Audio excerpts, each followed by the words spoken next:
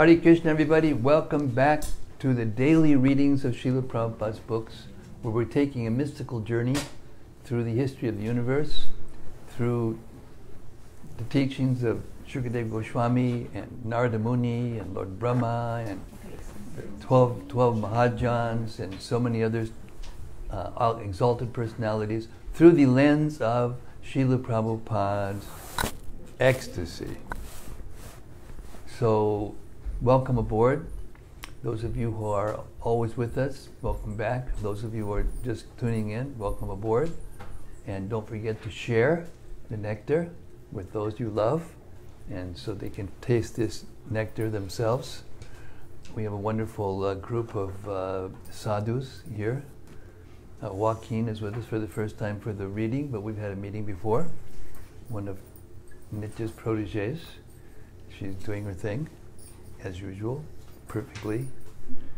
And our family is growing. Okay.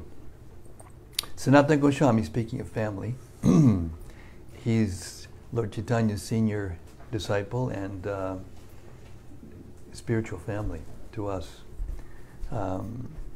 He wrote Srimad-Bhagavatam Mahima Stotram, glorification of the Bhagavatam, and it's a wonderful prayer, and it teaches us how deep the Bhagavatam is and expands our consciousness and hopefully our ability to hear deeper and deeper, because the Bhagavatam has many layers of potential understanding. It's Krishna, and Krishna will reveal to us himself to the degree that we are receptive. That receptivity depends on our faith, the depth of our faith, and the strength of our faith. So, reading this every day from Sanatana Goswami will connect us with one who has among the most faith of Lord Chaitanya's followers. It goes like this. Sarva Shastabdipi Yusha Sarva Vedaika Satpala Sarva Siddhanta Ratnaja Sarva Lokaika Drik Prada. O nectar from the ocean of all scriptures, singular fruit of all the Vedas, rich mine of the precious gems of all conclusive truths, you are the only giver of sight to all the worlds. Sarva Bhagavata Prana Srimad-Bhagavata Prabho Kalidwan Doditaditya Sri Krishna Parivartita. O life air of the Supreme Lord's devotees, O Master Srimad-Bhagavatam, you are the sun risen in the darkness of Kali. You are the exact image of Sri Krishna. Paramananda Pataya Prema Varshakshadayate Sarvada Sarvasevyaya Sri Krishnaya Namostume. I bow down to you, who are supremely blissful to read. Your every syllable pours down a flood of prema. You can always be served by everyone. You are Sri Krishna himself. Marika Bando Matsangin Madguro Man Mahadana Man Nistadaga Mad Bhagya Mad Ananda Namostute. My only friend, my constant companion, my spiritual master, my great wealth, my savior, my good fortune, my source of ecstasy, I bow down to you. Asadu sadhu tadayin adini chochatakada hanamuncha gadachin mam premna rit kantayospura. O bestower of saintliness to the unsaintly, O exalter of the most fallen, please never leave me. Always appear in my heart and my voice with pure love. Om Namo Bhagavate Vasudevaya. Om Bhagavate Vasudevaya. Om Namo Bhagavate Vasudevaya. Om Namo Bhagavate Vasudevaya. Om Namo Bhagavate Vasudevaya. Om Namo Bhagavate Vasudevaya. All right, we're going deeper into the pastime of Vamanadev. We've reached chapter 20. Vamanadev is in the process of tricking Bali Maharaj, and Bali Maharaj's so-called spiritual master. He's a spiritual master, but we call him Kula Gurus. He's family spiritual master in bloodline.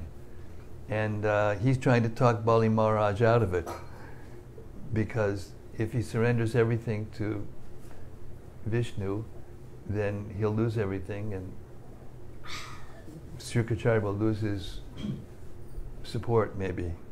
So that's where we left off. Okay. Chapter 20.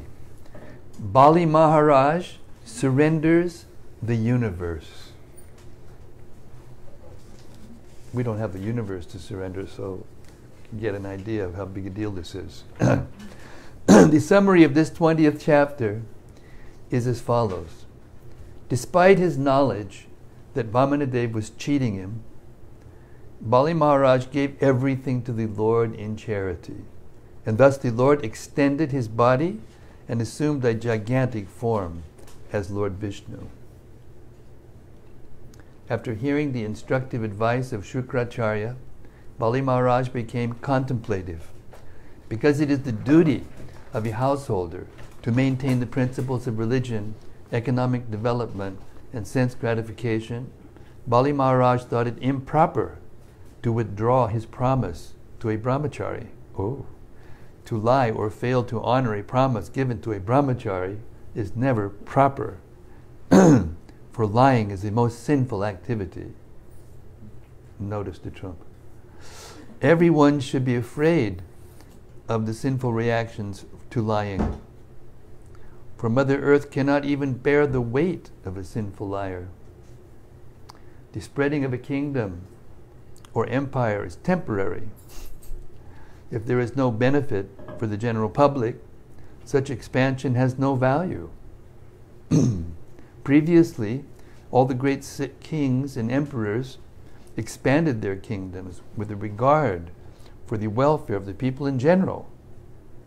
Indeed, while engaged in such activities for the benefit of the general public, eminent men sometimes even sacrifice their lives. It is said that one who is glorious in his activities is always living and never dies. Therefore, fame should be the aim of life, and even if one becomes poverty-stricken for the sake of a good reputation, that is not a loss. Bali Maharaj thought that even if this brahmachari, Brahmadev, were Lord Vishnu, if the Lord accepted his charity and then again arrested him, Bali Maharaj would not envy him. Considering all these points, Bali Maharaj finally gave in charity everything he possessed. Lord Vamanadev then immediately extended himself into a universal body. By the mercy of Lord Vamanadev, Bali Maharaj could see that the Lord is all-pervading and that everything rests in his body. Bali Maharaj could see Lord Vamanadev as the Supreme Vishnu, wearing a helmet, yellow garments, the mark of Srivats, and the kaustuba bejeweled, a flower garland, and ornaments decorating his entire body. The Lord gradually covered the entire surface of the world, and by extending his body, he covered the entire sky. With his hands, he covered all directions, and with his second footstep, he covered the entire upper planetary system. Therefore, there was no vacant place where he could put his third footstep. Hare Krishna. Text 1. Sri Shukadeva Goswami said, O King Parikshit, when Bali Maharaj was thus advised by his spiritual master, Shukracharya, his family priest, he remained silent for some time. And then, after full deliberation, he replied to his spiritual master as follows. Purport. Srila Vishwanath Chakravarti Thakur remarks that Bali Maharaj remained silent at a critical point. How could he disobey the instruction of Shukracharya, his spiritual master? It is the duty of such a sober personality as Bali Maharaj to abide by the orders of his spiritual master immediately, as his spiritual master had advised. But Bali Maharaj also considered that Shukracharya was no longer to be accepted as a spiritual master, for he had deviated from the duty of a spiritual master. According to Shastra, the duty of the guru is to take the disciple back home, back to Godhead. If he is unable to do so and instead hinders the disciple in going back to Godhead, he should not be a guru. Gurur nasasyat. Bhagavatam 5:18. One should not become a guru if he cannot enable his disciple to advance in Krishna consciousness. The goal of life is to become a devotee of Lord Krishna so that one may be freed from the bondage of material existence. Tyaktva deham punarjanma naitimam iti sorjana. The spiritual master helps the disciple attain this stage by developing Krishna consciousness. Now Shukracharya has advised Bali Maharaj to deny the promise to Vamanadev. Under the circumstances, therefore, Bali Maharaj thought that there would be no fault if he disobeyed the order of his spiritual master. He deliberated on this point. Should he accept the advice of his spiritual master? And should he independently do everything to please the Supreme Personality of Godhead? He took some time. Therefore it is said, Tushnim bhutva chanam rajan avacha bahito gurum. After deliberating on this point, he decided that Lord Vishnu should be pleased in all circumstances, even at the risk of ignoring the Guru's advice to the contrary.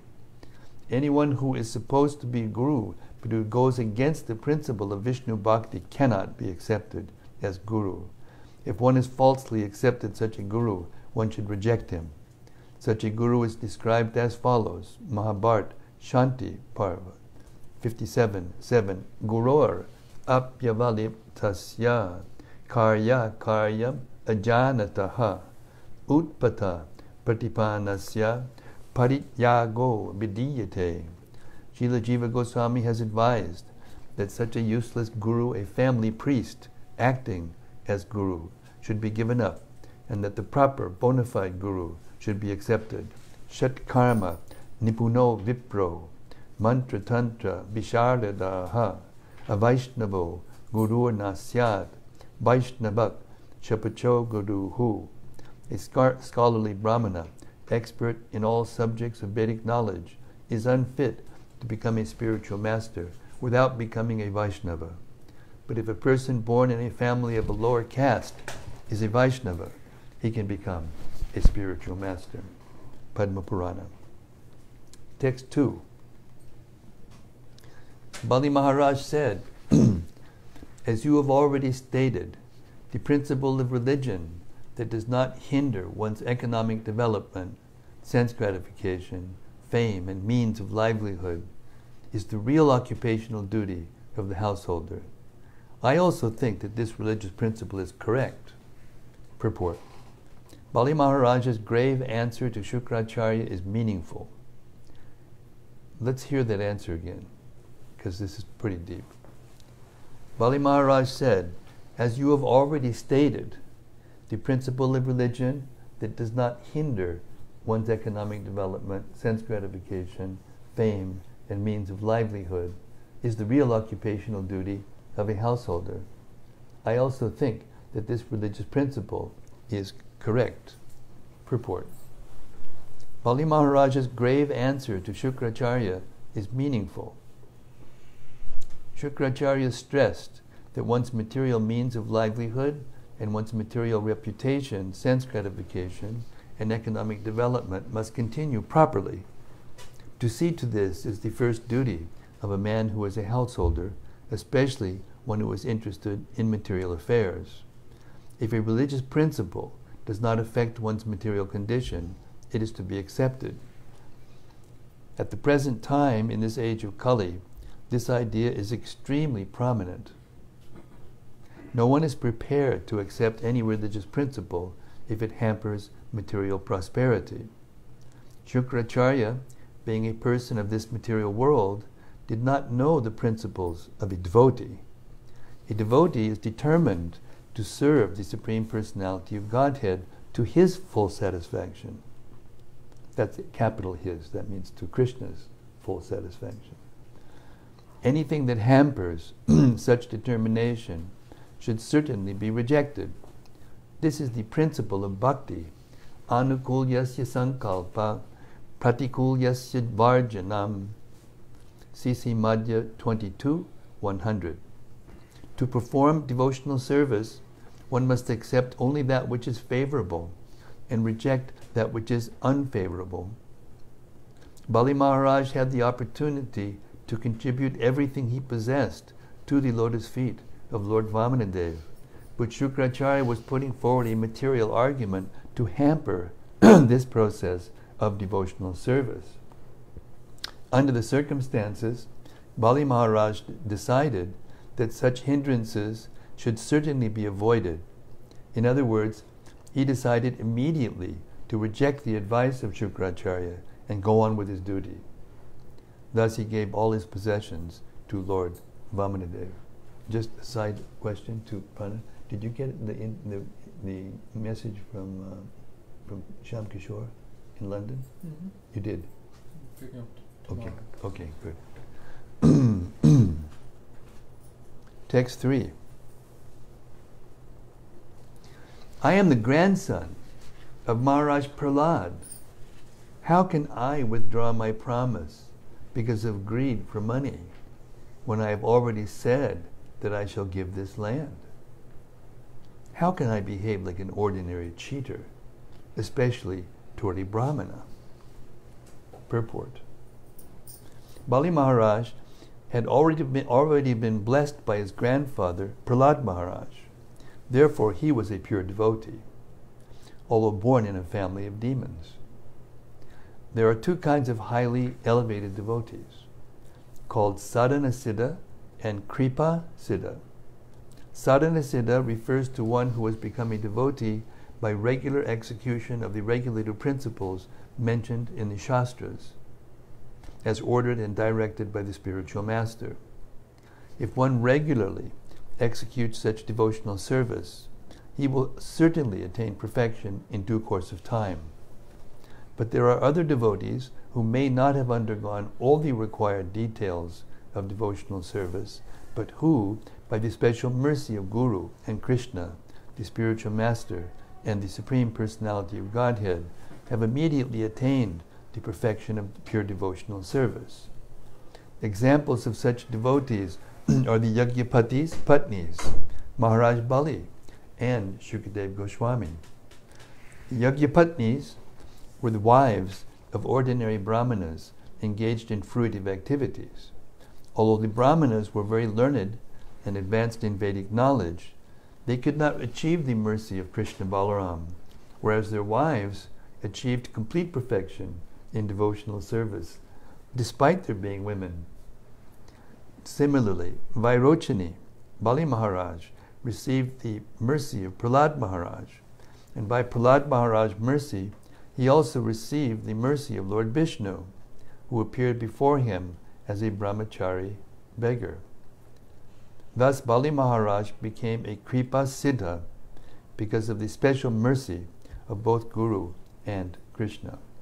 Chaitanya Mahaprabhu confirms this favor.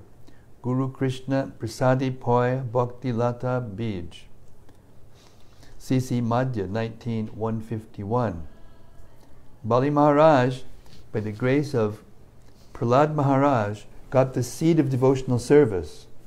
And when that seed developed, he achieved the ultimate fruit of that service, namely love of Godhead. Prema Pumarta Mahan. Immediately upon the appearance of Lord Vamanadev, Bali Maharaj regularly maintained devotion for the Lord. And because he was purified, the Lord appeared before him. Because of unalloyed love for the Lord, he then immediately decided, I shall give this little dwarf Brahmana whatever he asks from me. This is a sign of love. Thus, Bali Maharaj is understood to be one who received the highest perfection of devotional service by special mercy. Text 4. There is nothing more sinful than untruthfulness. Because of this, Mother Earth once said, I can bear any heavy thing except a person who is a liar. Purport. On the surface of the earth there are many great mountains and oceans that are very heavy, and Mother Earth has no difficulty carrying them. But she feels very much overburdened when she carries even one person who is a liar.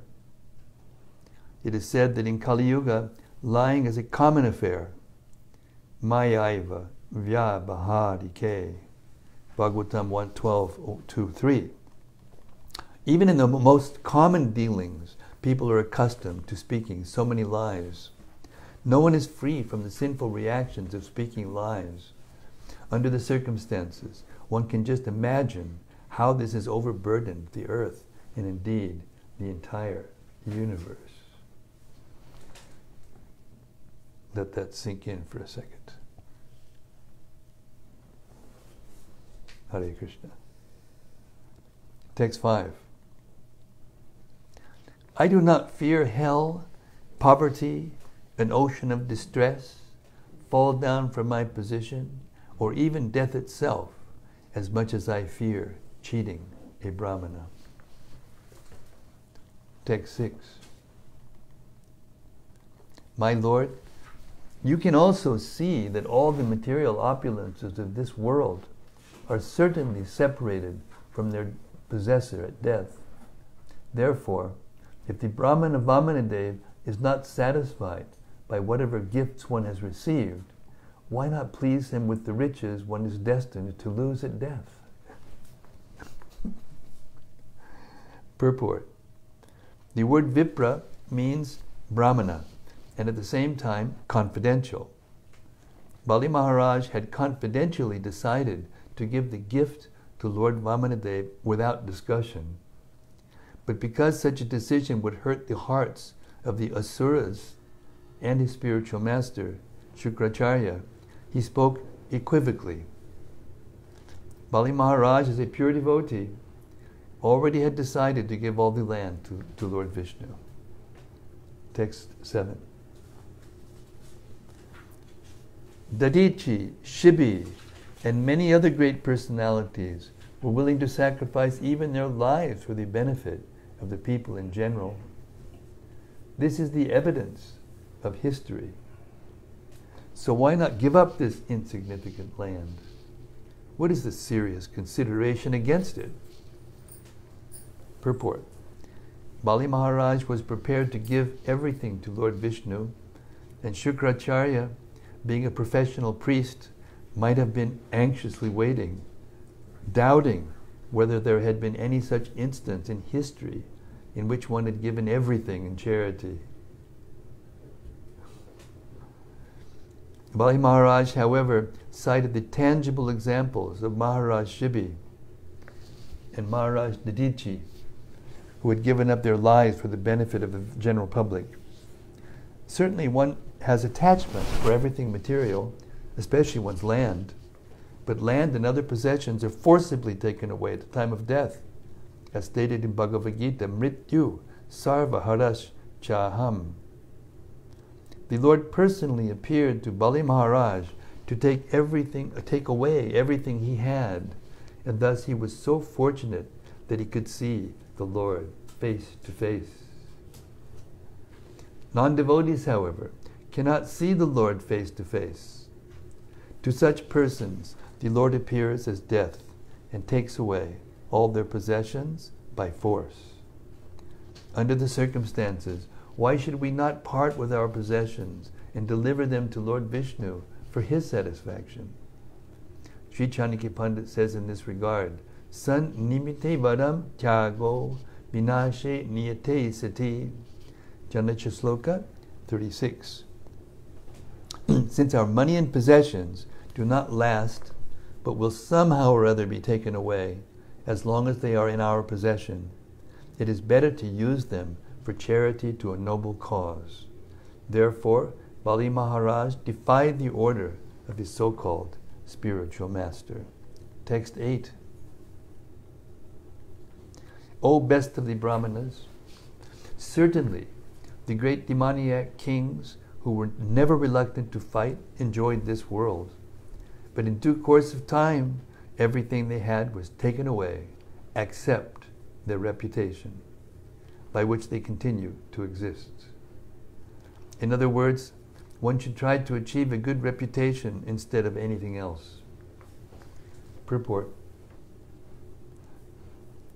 In this regard, Chanakya Pandit, Chanakya Shloka 34, also says, Ayushat chana ekopi na labhya swarna koti bihi. The duration of one's life is extremely short, but if in that short lifetime one can do something that enhances his good reputation, that may continue to exist for millions of years, that may continue to exist for many millions of years. Bali Maharaj therefore decided not to follow his spiritual master's instruction that he deny his promise to Vamanadev. Instead, he decided to give the land according to the promise and be everlastingly celebrated as one of the 12 Mahajans. Bali Vaya Sakir Vayam. Text 9. O best of the Brahmanas, many men have laid down their lives on the battlefield, being unafraid of fighting, but rarely has one gotten the chance to give his accumulated wealth faithfully to a saintly person who creates holy places. Purport. Many Kshatriyas have laid down their lives on the battlefield for their nations, but hardly a person can be found who has given up all his property and his accumulated wealth in charity to a person worthy of the gift. As stated in Bhagavad Gita 17:20, Dattavyam iti yad danam diyate nupakarine deshe kale cha patre cha tad danam sat becomes smritam. That gift which is given out of duty at the proper time and place to a worthy person and without expectation of return is considered to be charity in the mode of goodness. Thus, charity given in the proper place is called sattvika. And above this, charity in goodness is transcendental charity, in which everything is sacrificed for the sake of the Supreme Personality of Godhead. Vamanadev, the Supreme Personality of Godhead, had come to Bali Maharaj for alms. How could one get such an opportunity to give charity? Therefore, Bali Maharaj decided without hesitation to give the Lord whatever he wanted. One may get various opportunities to lay down his life on the battlefield, but such an opportunity as this is hardly ever obtained. Text 10. By giving charity, a benevolent and merciful person undoubtedly becomes even more auspicious, especially when he gives charity to a person like your good self. Under the circumstances, I must give this little brahmachari whatever charity he wants from me. After all, it's only 3 steps of land and his legs are very short. He can only step this far. Purport. If one accepts a poverty-stricken position because of losing money in business, gambling, prostitution, or intoxication, no one will praise him. But if one becomes poverty-stricken by giving up all his possessions in charity, he becomes adored all over the world. Aside from this, if a benevolent and merciful person exhibits his pride in becoming poverty-stricken by giving his possessions in charity for good causes, his poverty is a welcome and auspicious sign of a great personality. Bali Maharaj decided that even though he would become poverty-stricken by giving everything to Vamanadev, this is what he would prefer. Text 11. O great sage, great personalities like you, being completely aware of the Vedic principles for performing ritualistic ceremonies and yajnas, worship Lord Vishnu in all circumstances. Therefore, whether that same Lord Vishnu has come here to give me all benedictions or to punish me as an enemy, I must carry out his order and give him the requested tract of land without hesitation. Purport. As stated by Lord Shiva, Aradhananam sarvesham Vishnur Aradhanam param tasmat paratanam devi vidiyanam samarcharam Padma Purana. Although in the Vedas there are recommendations for worshipping many demigods, Lord Vishnu is the Supreme Person, and worship of Vishnu is the ultimate goal of life. The Vedic principles of the Varnashram institution are meant to organize society to prepare everyone to worship Lord Vishnu.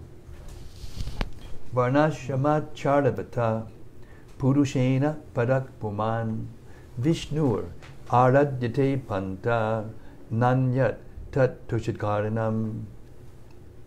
The Supreme Personality of Godhead, Lord Vishnu, is worshipped by the proper execution of prescribed duties in the system of Varna and Ashram. There is no other way to satisfy the Supreme Personality of Godhead. Vishnu Purana 389.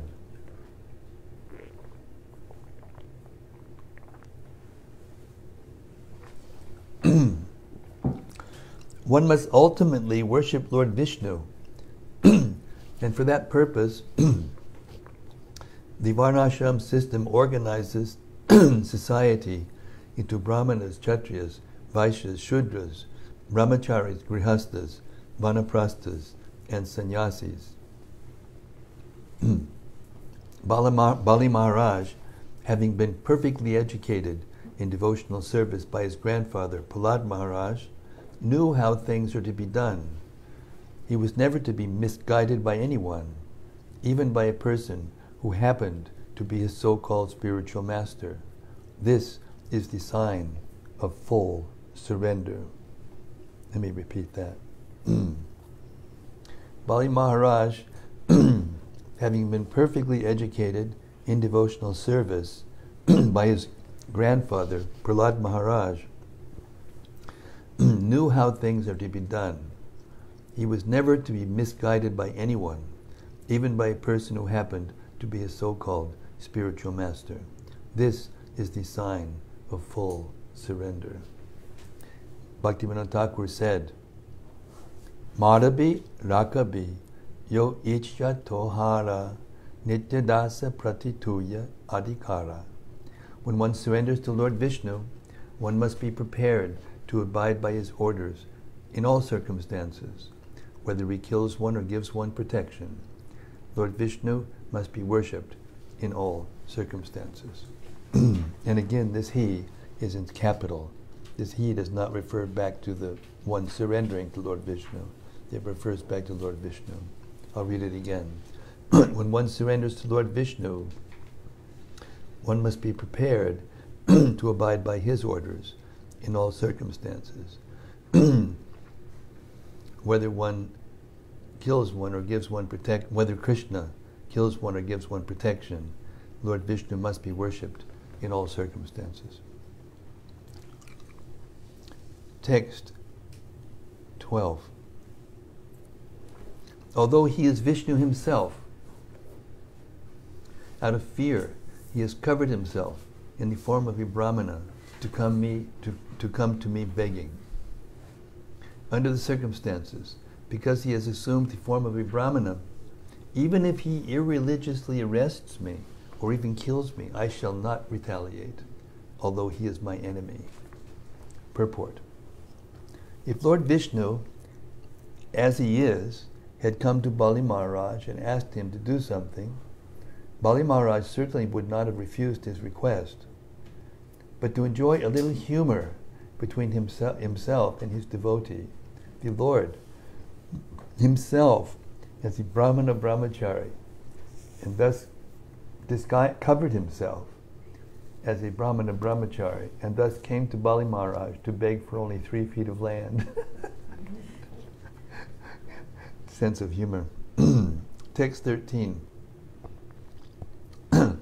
If this Brahmana really is Lord Vishnu, who is worshipped by Vedic hymns, he would never give up his widespread reputation. Either he would lie down having been killed by me, or he would fight me in a fight, or he would kill me in a fight. Purport. Bali Maharaj's statement that Vishnu would lie down having been killed is not the direct meaning, for Vishnu cannot be killed by anyone. Lord Vishnu can kill everyone, but he cannot be killed. Thus the real meaning of the word lie down is that Lord Vishnu would reside within the core of Bali Maharaj's heart. Lord Vishnu is defeated by a devotee through devotional service, otherwise no one can defeat Lord Vishnu. I'm going to read this purport again. It's short, but it's really sweet. It's deep. Bali Maharaj's statement that Vishnu would lie down having been killed is not the direct meaning, for Vishnu cannot be killed by anyone. Lord Vishnu can kill everyone, but he cannot be killed. Thus, the real meaning of the words lie down is that Lord Vishnu would reside within the core of Bali Maharaj's heart. Lord Vishnu is defeated by a devotee through devotional service, otherwise no one can defeat Lord Vishnu. Text 14. Such a nice way to spend Ekadasi, hearing this. No?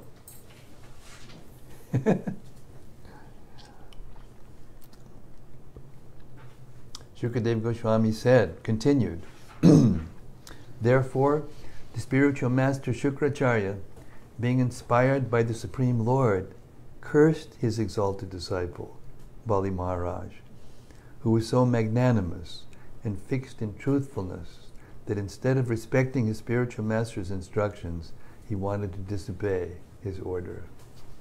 Purport. The difference between the behavior of Bali Maharaj and that of his spiritual master Shukracharya was that Bali Maharaj had already developed love of Godhead, whereas Shukracharya, being merely a priest of routine rituals, had not. Thus, Shukracharya was never inspired by the Supreme Personality of Godhead to develop in devotional service. As stated by the Lord himself in Bhagavad Gita 10:10, Tesham satatayuktanam bhajatam pritipurvakam dadami buddhi yogam tam yenamam upayanti te. To those who are constantly devoted to serving me with love, I give the understanding by which they can come to me. Devotees who actually engage in devotional service with faith and love are inspired by the Supreme Personality of Godhead. Vaishnavas are never concerned with ritualistic smarta brahmanas. Srila Sanatana Goswami has therefore compiled Hari Bhakti Vilas to guide the Vaishnavas who never follow the smarta vidhi. Although the Supreme Lord is situated in the core of everyone's heart, unless one is a Vaishnava, unless one is engaged in devotional service, one does not get sound advice by which to return home, back to Godhead. Such instructions are meant only for devotees. Therefore, in this verse, the word Daiva Prahita, being inspired by the Supreme Lord, is important. Shukracharya should have encouraged Bali Maharaj to give everything to Lord Vishnu. This would have been a sign of love for the Supreme Lord. But he did not do so. On the contrary, he wanted to punish his devoted disciple by cursing him. Poh! Hare Krishna. Bali Maharaj ki jai. Text 15. Although you have no knowledge, you have become a so-called learned person, and therefore you dare be so impudent as to disobey my order. Because of disobeying me, you shall soon, very soon, be bereft of all your opulence. It was a blessing. It was supposed to be a curse. It turned out to be a blessing. Purport. Srila Vishwanath Chakravarti Thakur says that Bali Maharaj was not Pandita Mani, or one who falsely assumes himself learned. Rather, he was Pandita Manyagya, one who was so learned that all other learned persons worship him. And because he was so learned, he could disobey the order of his so-called spiritual master. He had no fear of any condition of material existence. Anyone cared for by Lord Vishnu does not need to care about anyone else.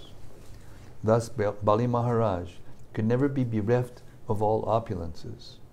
The opulences offered by the Supreme Personality of Godhead are not to be compared to the opulences obtained by Karmakanda. In other words, if a devotee becomes very opulent, it is to be understood that his opulence is a gift of the Supreme Personality of Godhead. Such opulence will never be vanquished, whereas the opulence achieved by one's fruitive activity may be vanquished at any moment. Text 16. Shukadeva Goswami continued, after being cursed in this way by his own spiritual master, Bali Maharaj, being a great personality, never deviated from his determination.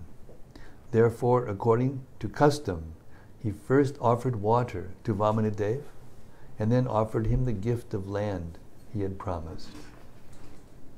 Text 17. Bali Maharaj's wife, known as Vindhyavali, who was decorated with a necklace of pearls, immediately came and had a large golden water pot brought there, full of water with which to worship the Lord by washing his feet. Real wife. Text 18.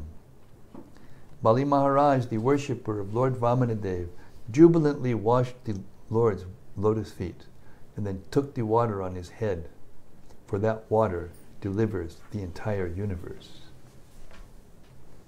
Text 19. At that time, the residents of the higher planetary system, namely the demigods, the Gandharvas, the Vidyadharas, the Siddhas, and the Charanas, all being very pleased by Bali Maharaj's simple, non-duplicitous act, praised his qualities and showered upon him millions of flowers. Purport. Arjavam, simplicity or freedom from duplicity, is a qualification of a Brahmana and a Vaishnava. A Vaishnava automatically acquires all the qualities of a Brahmana. Yasyasti bhaktir bhagavat yakinchana sarvair gunais tatra samasate suraha. Bhagavatam 5:18-12. A Vaishnava should possess the Brahminical qualities such as Satya, Shama, Dhamma, Titiksha, and Arjava. There cannot be any duplicity in the character of a Vaishnava. When Bali Maharaj acted with unflinching faith and devotion under the lotus feet of Lord Vishnu, this was very much appreciated by all the residents of the higher planetary system. Thanks. Let me go turn off the alarm. It happens all the time here. Somebody downstairs doesn't know how to work it. Anyway, text 20. The Gandharvas, the Kimpurushas, and the Kinnaras sounded thousands and thousands of kettle drums and trumpets again and again, and they sang in great jubilation, declaring, "How exalted a person is Bali Maharaj, and what a difficult task he has performed." Even though he knew that Lord Vishnu was on the side of his enemies, he nonetheless gave the Lord the entire 3 worlds in charity. Thank you. Text 21. The unlimited Supreme Personality of Godhead, who had assumed the form of Vamana, then began increasing in size, acting in terms of the material energy, until everything in the universe was within his body, including the earth, the planetary systems, the sky, the directions, the various holes in the universe, the seas, black holes, the various holes in the universe, the seas, the oceans, the birds, beasts, human beings, the demigods, and the great saintly persons. Purport. Bali Maharaj wanted to give charity to Vamanadev, but the Lord expanded his body in such a way that he showed Bali Maharaj that everything in the universe is actually in his body. Actually, no one can give anything to the Supreme Personality of Godhead, for he is full in everything. Sometimes we see a devotee offering Ganges water to the Ganges. After taking his bath in the Ganges, a devotee takes a palmful of water and offers it back to the Ganges. Actually, when one takes a palmful of water from the Ganges does not lose anything. And similarly, if a devotee offers a palmful of water to the Ganges does not increase in any way. But by such an offering, the devotee becomes celebrated as a devotee of Mother Ganges. Similarly, when we offer anything with devotion and faith, what we offer does not belong to us, nor does it enrich the opulence of the Supreme Personality of Godhead.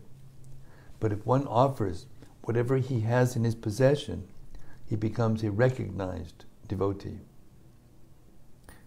In this regard, the example is given that when one's face is decorated with a garland and sandalwood pulp, the reflection of one's face in the mirror automatically becomes beautiful. The original source of everything is the Supreme Personality of Godhead, who is our original source also. Therefore, when the Supreme Personality of Godhead is decorated, the devotees and all living entities are decorated automatically. Text 22.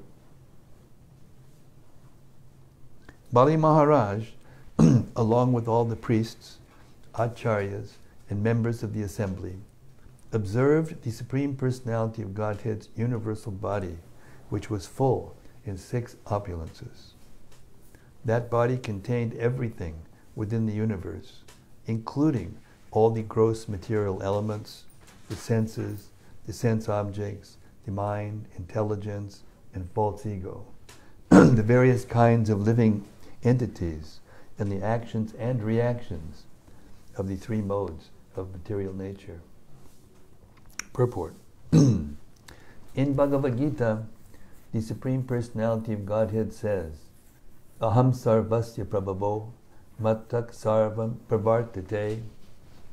Krishna is the origin of everything. Vasudeva sarvamiti. Krishna is everything. Matstani sarvabhutani nachaham te shavastitaha. Everything rests in the body of the Lord, yet the Lord is not everywhere. Mayavadi philosophers think that since the Supreme Personality of Godhead, the Absolute Truth, has become everything, he has no separate existence. Their philosophy is called Advaitavad. Actually, however, their philosophy is not correct. Here, Bali Maharaj was the seer of the Personality of Godhead's universal body, and that body was that which was seen. Thus, there is Dvaitavad. There are always 2 entities, the seer and the seen. The seer is a part of the whole, but he is not equal to the whole. The part of the whole, the seer, is also one with the whole, but since he is but a part, he cannot be the complete whole at any time. Transcendental physics. Right, Marcus? This achintya bheda bheda, simultaneous oneness and difference, is the perfect philosophy propounded by Lord Sri Chaitanya Mahaprabhu. Chaitanya Mahaprabhu ki jai. Text 23.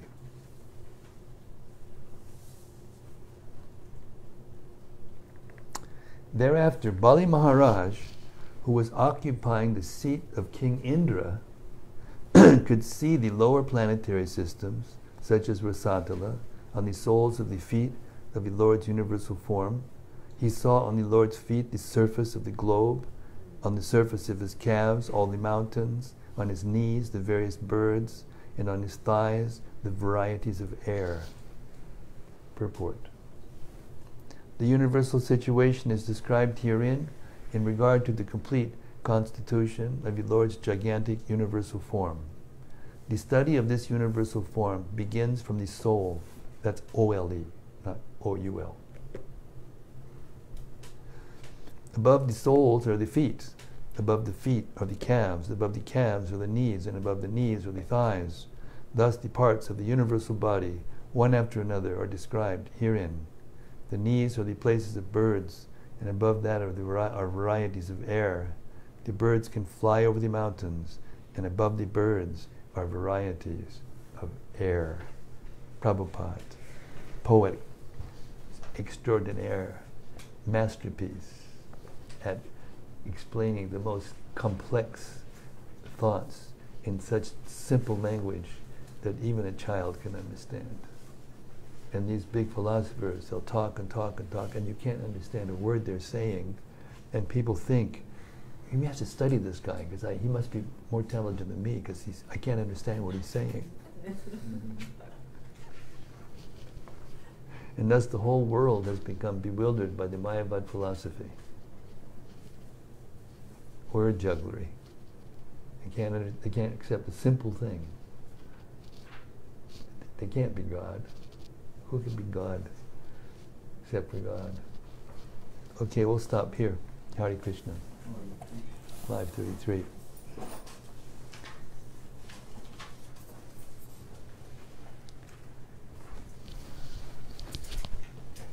I'll start off.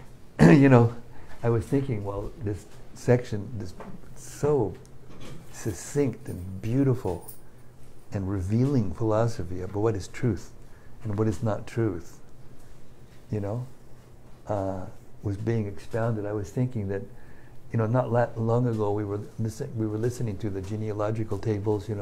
This one begot this one, and that one begot this one, and this one begot this one, and each one of those personalities were very exalted person, and the sound of their names,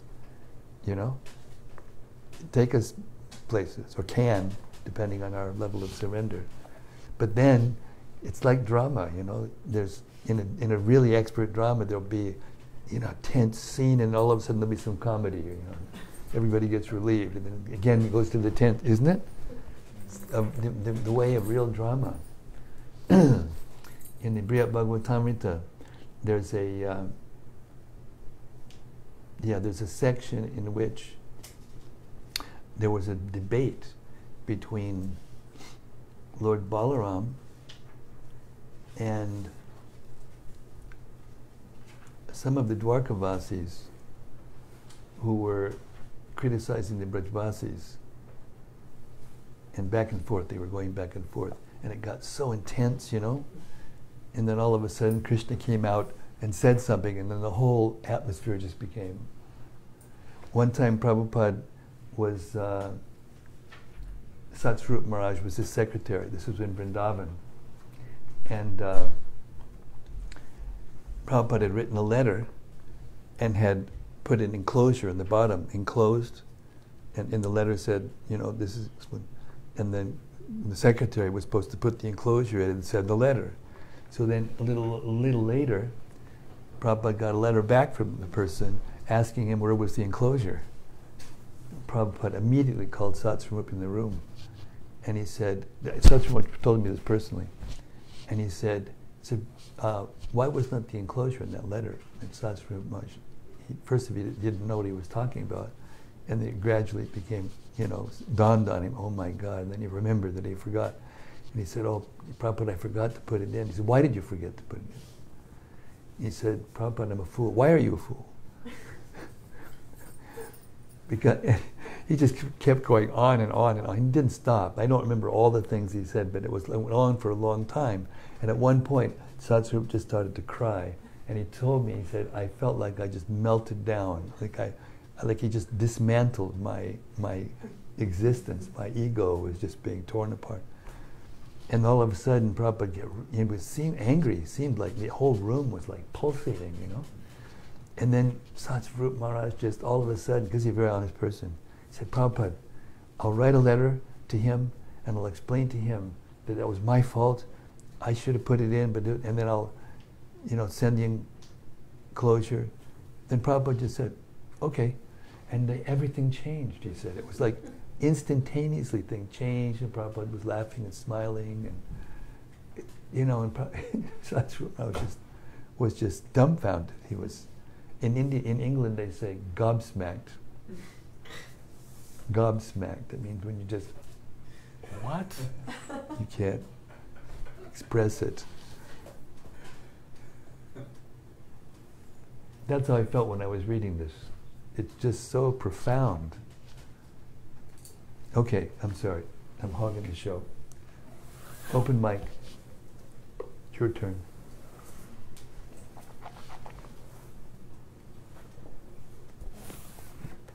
Jai Shri, give her the mic, quick.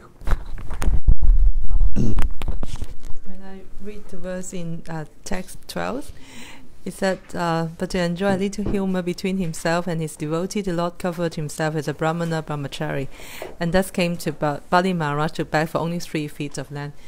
It showed, actually, when I was reading this, it's very profound philosophy, as you said, Guru Maharaj. But at the same time, actually, the Lord presented all this philosophy in a very humorous way. Yeah, he presented himself as a dwarf, as a Brahmana, and so lovely, and everyone cannot refuse him. But they are doing the drama in a very inconceivable way, actually, beyond our imagination. Yes. And it's also show the humor of the Lord, yes. which is very inconceivable for ordinary people. Absolutely. Yeah. And in text 13, the Lord also, he mentioned in the purport, the real meaning of the word lie down is that Lord Vishnu would reside within the core of Bali Maharaj's heart. Lord Vishnu is defeated by a devotee through devotional service. Otherwise, no one can defeat Lord Vishnu. It's so sweet. Yeah. Absolutely. Yeah. Absolutely. Yeah. That's also when why I thought of that, I heard that. I reminded me of that time that Krishna decided to go inside, Hiranyakashipu, remember? Yeah. And then so Hiranyakashipu could say, "This Vishnu, he must have gone to the abode of death because I can't find him anywhere." So sweet.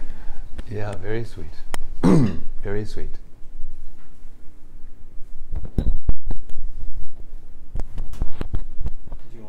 Joaquin, please. Oh, no, Be our guest, please. He's there. Take the.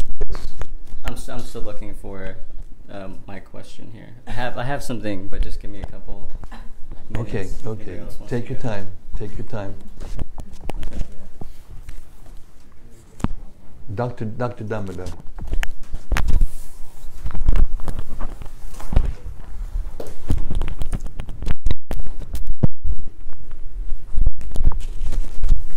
Hare Krishna Maharaj. The word which the sentence which kind of confused me, and I need little purport of this purport about the word used couple of times, so-called spiritual master, and I mean to say this is the first time I think in the discourse I am hearing this word, so-called spiritual master. So how to make sense of it? The explanation given that Bali Maharaj has been educated by Prahlad Maharaj, so he can distinguish and reject the suggestion. But well, the meaning is that you cannot actually accept the spiritual master unless you know enough about what the spiritual master is supposed to teach. We're supposed to select the spiritual master based on what he says and the effect that knowledge has on one's heart. We're not supposed to select the spiritual master by an ecclesiastical convention or by social pressure. Sometimes in a large community, most of the devotees will be the disciple of one particular guru or another, and then another new person comes in, and they all put the heat on. When are you going to get initiated? When are you going to initiate? When are you going to initiate? Guru Maharaj is waiting for you. You know, it's like, you know. And but a person has to actually accept the spiritual master based on conviction and faith, based on knowledge. So what it means by so-called spiritual master is, Shukracharya was in the role of a spiritual master, no doubt. But because he's not a pure Vaishnava. He's not a pure Vaishnava. So you can be a spiritual master, you can be a Kula Guru. There was one of my very good friends in the whole family and many people in Jaipur. I don't remember the guru's name, but he's a very famous Kula Guru. And you know, he initiates all these people in this group of social families and connected people, you know, and they all go to him to get blessings for prosperity, you know. And even after he met the devotees and accepted, you know, Tamal Krishna Maharaj, he met him and he accepted him. Giridhari Maharaj, he met him in Hong Kong. Actually, Meena, the daughter of Shyamsundar Katoria, met Tamal Krishna Maharaj and Giridhari Maharaj in Hong Kong. Yeah. And he ended up being very instrumental in us getting good prices, exceptional prices, and really good artisans to do different kind of crafts and artistic work, you know, in Jaipur. So I used to go back and forth all the time. So where was I going? Even though we accept the Guru. Yes.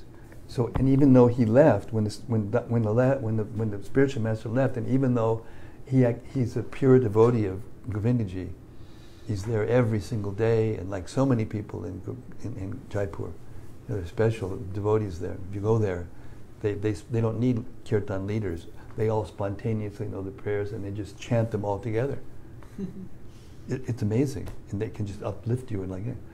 But he still goes every day, and when I go there, I go with him, you know, to the morning program, and he takes me in his car, and we go to around this bend, and then he stops there, and he and his wife go out to his guru's place, and they go and they, you know, touch the thing, and then they go inside and like that, they come back. So he's definitely acting as spiritual master on some level, but he wasn't a pure Vaishnava, and when he heard Krishna consciousness from Srila Prabhupada's teachings, then he became, you know, a devotee of Srila Prabhupada, a real guru, a real spiritual master, who could take him back to Godhead.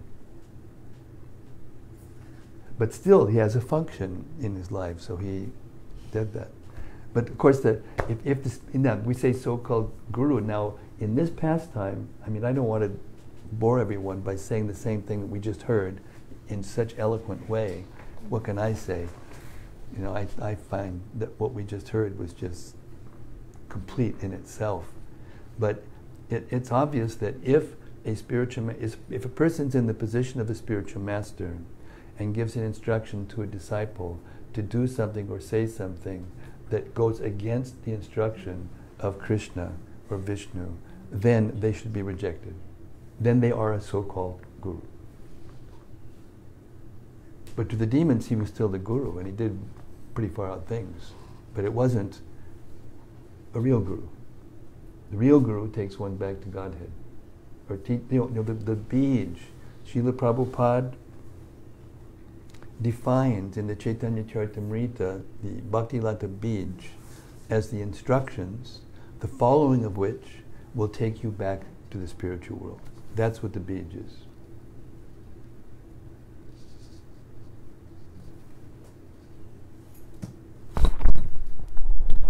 So you can reject the guru if the guru tells you to break the principles, or to, you know, do something that goes against the teachings of Bhagavad Gita. And in our case, especially Srila Prabhupada as our founder Acharya. He's given us so many instructions. They're all there in his purports. And if somebody says something that contradicts it in a real way, that causes the heart to close up and loses affection for Vaishnavas and pure devotional service and the deities and these ecstatic scriptures that he gave us, then you can consider. But notice that even Bali Maharaj thought about it for some time before he made that decision. It's not a light decision. It's a heavy decision. And then what happened? Then the so-called spiritual master came out and cursed him. His real colors came out. And why did he curse him? Because now Bali Maharaj was not going to be able to maintain him in the opulent way that he's accustomed.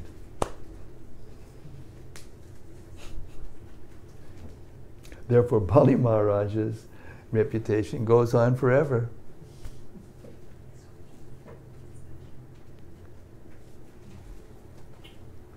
So I have a question. Please. We've just been waiting. I've been talking here, jowling, waiting for you to ask the question. Okay. So in text 11 it says, although in the Vedas there are recommendations for worshipping many demigods, Lord Vishnu is the supreme person, and worship of Vishnu is the ultimate goal of life. So my question is, is it the context? But don't we, who exactly are we praying towards? Is it Krishna, predominantly? And why do we have to pray towards Lord Vishnu if praying to Lord Krishna is enough, or should be enough, right? Well, first of all, there's no difference between Krishna and Vishnu. Okay. He's the same person. Sure. The supreme person the original form of the supreme person is Krishna. Ishvara Parama Krishna Satchidananda Vigraha Anandir Arya Govinda Sarvakarana Karnam. He's the cause of all causes. He has no other cause. He didn't expand from anyone or anything. But Vishnu expands from him. Oh, okay. So, an expansion, one of the expansions of Krishna has something to do with the creation of the material world. He doesn't touch it, but by his will and by the transformation of his energy, the material world is created, and his energies create the material world. Therefore, he, being non-different from his energy, as is described in here, when Bali Maharaj could see the universal form of Vamanadev, then he saw everything within the body of Vamanadev. That's the principle, that's God, the supreme controller. But Krishna, he's above the supreme controller. Krishna is the absolute truth. He contains everything. Aham sarvasya prabhavo, that was quoted in this purport, and along with other verses. He's the source of everything, including Vishnu, including the material energy, including the spiritual, everything. So then, having that knowledge, what's the correct way to pray? Should you be praying to Vishnu now that I know that? Or should it be to Krishna? Same. It's same. Same. If you pray to Vishnu or you pray to Krishna, it's the same. It's the same, okay. But there are different moods. Just like a person may have a relationship with the wife, may have a relationship with the child, may have a relationship with the public, may have a relationship with his boss. Let's use an example. Prabhupada sometimes used a high court judge. A high court judge, when he walks into the courtyard, courtroom, what happens? Everybody stands up, Your Honor. And whenever they come and say something to him, they have to say, Your Honor. So you can imagine the kind of, must make you feel pretty good, you know? But when he goes back home and his wife goes, pecks him on the cheek and says, "You naughty boy, why didn't you do that?" And he gets another kind of happiness that's far beyond the other. So this is love is one, But the way the love is, it's not that God is love. That's impersonal concept. For love to exist, there has to be the lover, to be loved, and the exchange, and the love and the exchange. So he loves his son, he loves his wife, he loves the people in the gallery. He loves, the government who appointed him. But they're different moods. And Krishna, the Supreme Personality of Godhead, he includes all those moods, all in one person. Therefore, in his abode, in the highest abode, in the spiritual world, by the influence of his own energy, he forgets that he's God. And not only that, the other persons who are his devoted eternal associates also forget that he's God, even though they know it. Even though they know it. But the sweetness of their spontaneous love, just like the love that people show to man and that he gets from the man with his wife, it's different. It's more intimate, it's more tasty, it's more relishable. So therefore, we worship Krishna because he has all those rasas, he has all those relationships in full.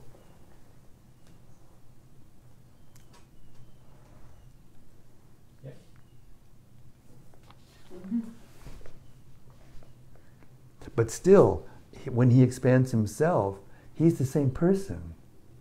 He has the same potential. Just like when you light a candle flame, there's an original candle flame. Then you light another candle flame and another candle flame. Each one of them has potentially the same candle power, but still there's an original candle flame. That's kind of the essence of it. But when Krishna expands himself, he expands himself according to the need of the time, the devotion, the mood. See, when we are in different mood, our same body does different things. We go, oh, you're angry, or you go, oh, you're lovey-dovey, or whatever. But when Krishna has a different mood, he has a different form. Same person. This is inconceivable to a materialistic person. Therefore, once you start to understand this and start to worship Krishna with your full heart, and that's why this is such an important pastime, because Bali Maharaj, although he had the whole universe, when he decided, he knew, but he acted like he wasn't knowing, and this was like a joke between God and him. And he knew because he was trained by Prahlad Maharaj, his grandfather, by his association, he knew. And he knew that if I give him everything, I'll get everything. I'll get him. And he includes everything and then some. Okay, we got a program over the temple and we're going to stop now. And whoops, someone's online. And you're going to read it from another device.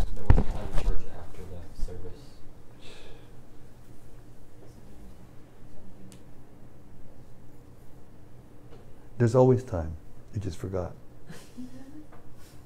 There's always time. You just have to do it at the right time, and it would have been. Okay, go ahead. Maybe it's going to be okay. This is from Krishna Katha Das. Oh, I just got a letter from Krishna Katha today. He's coming, by the way, for 2 days this weekend. Yeah. He says, Hare Krishna Guru Maharaj, please accept my humble obeisances. My reflection is to the purport of verse 21, where there are a couple of nice points Prabhupada makes. First was the offering by the devotee of Mother Ganges, and relating it to offering to Krishna anything with love and devotion. Next is how everyone is decorated automatically when Krishna is decorated. And he says, poetic verse by Srila Prabhupada. And the next is Katie Romaya.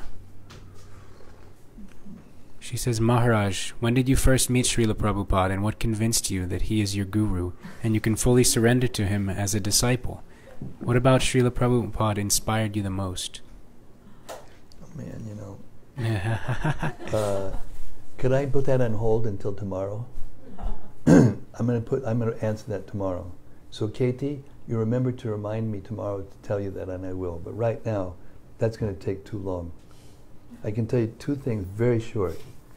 When I first touched the Bhagavad Gita, which I got from a source, two sources, I got Gita and Ishopanishad within a week of each other while I was on top of a mountain.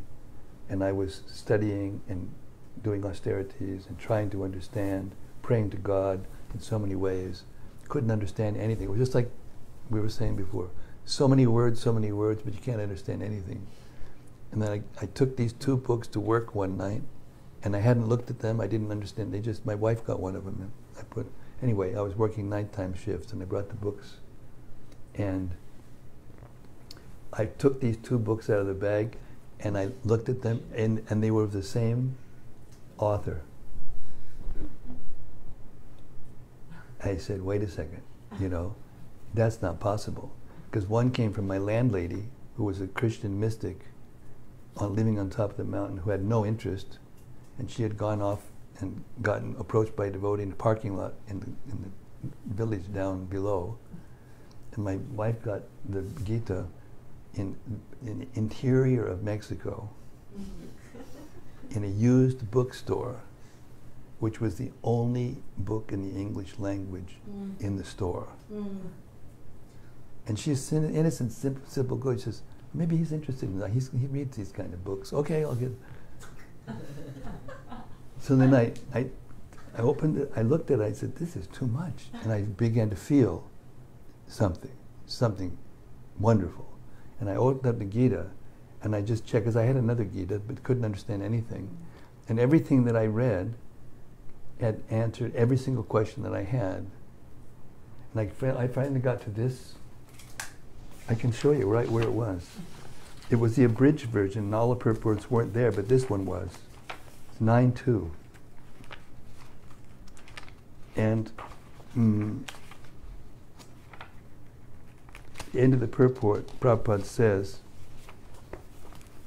thus the process of devotional service or Krishna consciousness is the king of all education and the king of all confidential knowledge. It is the purest form of religion, and it can be executed joyfully without difficulty. Therefore, one should adopt it. And I just went, that's it. I'm in. That's it. So then I went up to the place where I was living, got my friend out of bed, because my childhood friend was living with us. And I said, Clint, we always talked about these so-called spiritual things. I said, what happened to me just now was something out of this world. We have to find out about this. Now, when you first read this book, at least when I read it, I understood that this was the absolute truth instantaneously from lifetimes before. But I didn't understand that Prabhupada, the writer of it, was my spiritual master, because if you notice, he never says it in this book. His humility is so deep that you don't understand from reading it that he's your personal spiritual master. So anyway, I took the book, we drove 500 miles out of our way to San Francisco, even though we were 70 miles from Los Angeles. And the magazine we got with the book, where we got the address, was just, on the cover was the Los Angeles Temple devotees with Prabhupada sitting in the center. And it was advertised as the world headquarters. But we didn't like LA. Anybody been to LA? Yeah, so you know why we didn't like LA. Very simple. So then we went there, and when we got to the door of Frederick Street address, there was nothing. It was a boarded up storefront, dead end. And I said, oh my God, what's going on here? And then I looked 4 doors up Stanton Street from Frederick. I was living there in that place in 1970. And that temple was going on at that time. And then I saw Vishnujan Maharaj. And I remember there was something. And then I looked down the street and I saw a devotee passing out magazines. So I ran up to him, and I was carrying the Gita in my hand, and I said, Hare Krishna, because I had read it in the book. And I had a beard down to here and hair down to here, and I looked like I just came out of the top of a mountain, which I did. And he said, "You look like this, you know." Nobody would come up to you and say Hare Krishna in those days. That was 1972. So he looked at me and he looked at the book and he said, "Oh, you must have come to hear Srila Prabhupada speak tonight." And I said, "What do you mean?" Because in the original abridged version, Prabhupada's name, the word Prabhupada was not on the cover, and it doesn't appear anywhere in the book. So I didn't know what he meant. So I said, "What do you mean?" He said, "Oh, the author of that book you're carrying, he just arrived today." I arrived on the same hour. And within just a short time, they took me to the temple, and within the short time, they had a program that night, and I was sitting in front of Prabhupada. And as soon as I saw him come out on the stage, the whole room lit up, literally. Probably because of all, what I took before. but whatever it was, I had other people tell me the same thing, so maybe it wasn't just that. And he just lit up the room, and tears poured out of my eyes, which they also did, by the way, when I got the Gita. Tears poured out of my eyes. I fell flat on the ground like this. I didn't know what I was doing. I'd never been to any ceremony, anything. I just fell flat on my ground, wet the floor with my tears. I looked at Prabhupada, and there was my guru standing there. That was it. End of story. Beginning of story. Beginning of story. Okay, that's all I can have time for. Srila Prabhupada ki jai, Srimad-Bhagavatam ki jai, Vamanadev ki jai, Chukakarya Chakracharya ki boo. Although he did bring out the right thing at the end. Okay, see you tomorrow at 6:30 p.m., same time, same place, same station. Hare Krishna, have a good one.